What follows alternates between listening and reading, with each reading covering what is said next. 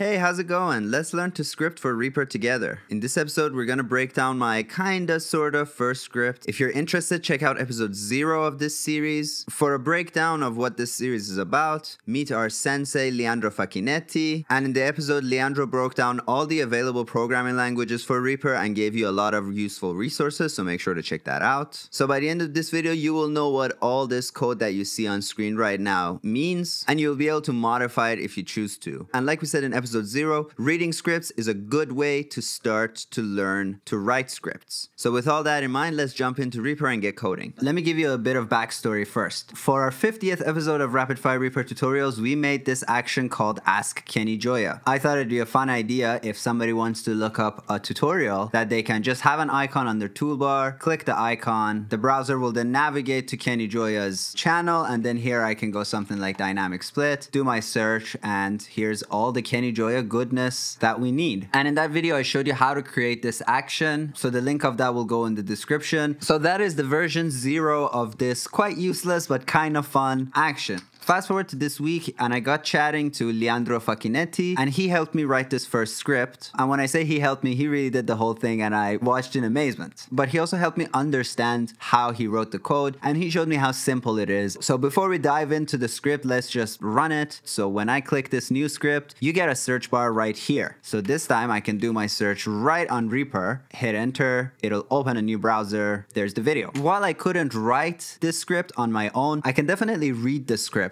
And reading scripts is a great first step for your journey towards being able to code and be able to grab other people's scripts and make sense of it. Maybe not entirely, but at least make sense of the relevant bits, and then you can modify them from there on. And you can do this to JSFX to extend their parameters or their step lengths. And you can do this to other scripts to make minor adjustments for your specific workflow. All right, let's look under the hood of this script, and I'm going to highlight the script and I'm going to go edit action. Anything you have that has this script in front of it that's in Lua, you can choose edit action and you will open the script and you will see the code and you can modify the code. Now, as you can see, this is a very simple code. Everything that you see in blue, those are not parts of the script itself. They are additional notes. So really, these few lines are all there is to this script. So before we do anything, since we're noobs, I'm going to press Command and A and then Command and C to copy all the information from here. And I'm going to close this and I'm going to create a new action. So I'll go to new action down here and I go new REA script, and then here we got to give it a name. So for example, let's modify this script to do a search not only for Kenny Gioia but for anybody else. And you can modify this if you don't like Kenny Gioia, which by the way, if you don't like Kenny Gioia, get the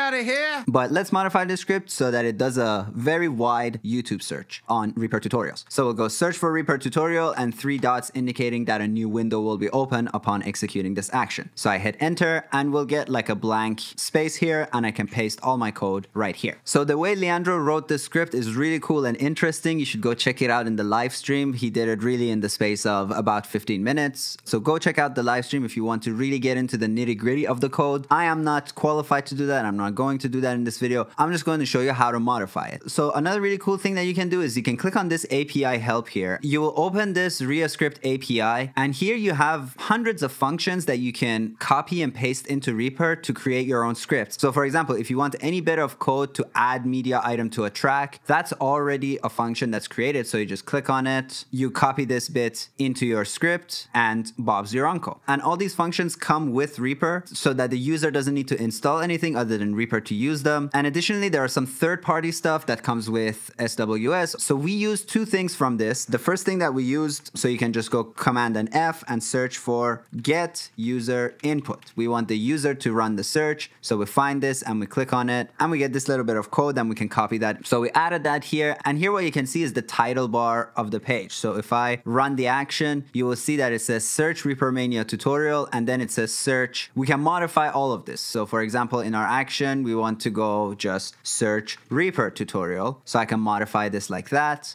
Just for the sake of education, let's change this to choose topic. And then here, this width changes the size of your window. So right now our search bar looks this big. If I grab this 100 and change it to, for example, example 150, you can see that it got a little bigger. It's a good idea every time you modify to go Command and S and then run the action and then do a test so you make sure you don't break the code. So, okay, cool. Now it says search Reaper tutorial, choose topic, and then I'll choose topic here. Before we run a search, let's look at the rest. This little bit of code just makes sure that if your search is empty or if you didn't continue by hitting cancel, well, nothing happens. No action is run, no hard feelings. So this next bit of code, again, we grabbed from the API, but it comes with SWS as part of something that Cphillian has written, Cphillian shall execute. Open the given file or URL in the default application. And that's a very simple function that we can also copy to our script. And this line makes sure that you have SWS installed. If you don't have SWS installed, this function cannot be executed, so a value of nil is returned. We can give a message to our user to go install SWS. So now that we set this condition, we have Reaper CF shall execute. So this is the URL that will be opened. So this URL goes to Kenny Gioia's channel and then runs a search, and then whatever value you add to it is added to this to create a URL. So in order to do that, let's look at how YouTube searches work. So every time you do a search in YouTube, it generates a URL, and in that URL you have some stock kind of URL stuff, youtube.com search query equals, and then after this equal sign is where we get all this stuff. Another thing that we can see is that between our keywords there are pluses, because in a URL you can't have spaces. There are some special characters like /, question mark, stuff like this, which you can't have in a URL. So instead, YouTube will codify those. So it will grab all the spaces and make them a plus. It grabbed my /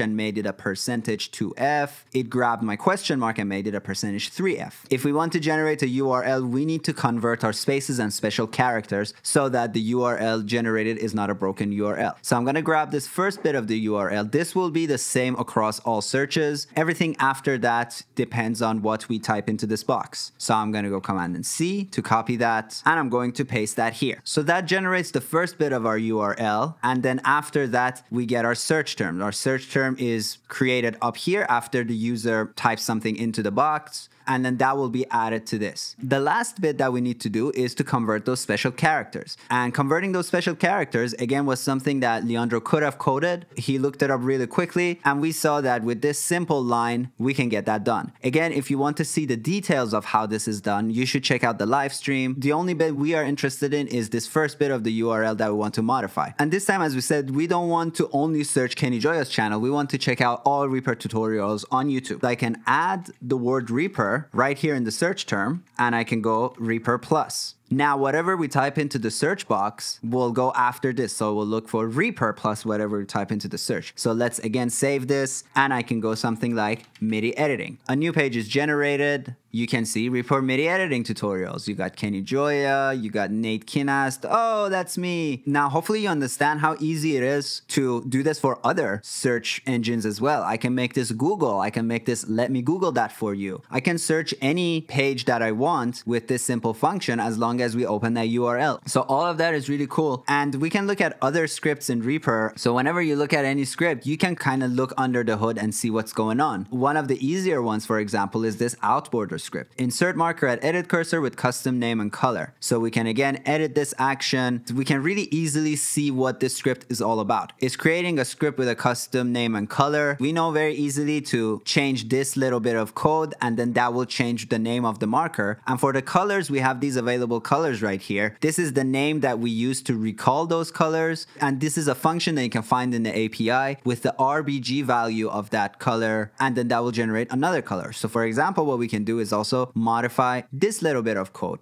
Grab this line, copy it, I can paste it down here. Let's call this one off-white. Instead of 255, we're just gonna do 200 across the board, and that will have a slightly off-white color to it. And as you can see, this script itself was made by a bunch of different Reaper functions, like it gets the cursor position, it gets the play position. It also uses the count project markers to make sure that it's not overwriting a previously existing marker, and then it uses the add project marker function to add a marker. Real easy stuff. None of this needs to be coded from scratch. You just grab little bits of the API and you put them in a script. So now I'll tell you how to download our custom action, and you can do this via repack. So it's really easy. All we gotta do is open GitHub, and this is Leandro's Reaper repository. So all you you gotta do is add this little bit of information to Reapack. I will put this whole page in the description. Once I copy this, I go back to Reaper, I go to extensions, Reapack, and import repositories. And then all I gotta do is paste this link here and hit OK. I have already done this, and as you can see, Leandro Facchinetti's scripts are now in my Reapack. So then I can go back to extensions, Reapack, browse packages. I can do a search here, and this is the action. So I just right click on it and I can go install version 1. And Bob's your uncle, you get that action. Okay, and before we wrap this one up, here's Leandro with a couple more pro tips on the Reaper API and the script editor in Reaper. Now for a couple of pro tips. The first is super helpful. Anywhere in your script, when you start typing Reaper, you will see all the functions here, and you can say maybe Reaper create media item, and you will find all the functions that have these names in there somewhere. That's super helpful if you don't necessarily want to go to the API, you sort of remember the function that you want to use. Next, if you put your cursor on any name and look at the bar here on the top, it shows a bit of documentation about the parameters that a function expects and sometimes what it returns as well. And if it's not showing that, you can hit Command K and you will see the same information below here. On a PC, it would be Control K. And then finally, if you have your cursor on some function and you hit F1, you will be taken to the documentation for that function, which has more information than just the parameters. It has some text explaining what the function does. So F1, super helpful when you're writing and especially when you're reading scripts, because some of the arguments may be cryptic, but if you go to the docs, then they start to make sense. I see you on the next one. Bye.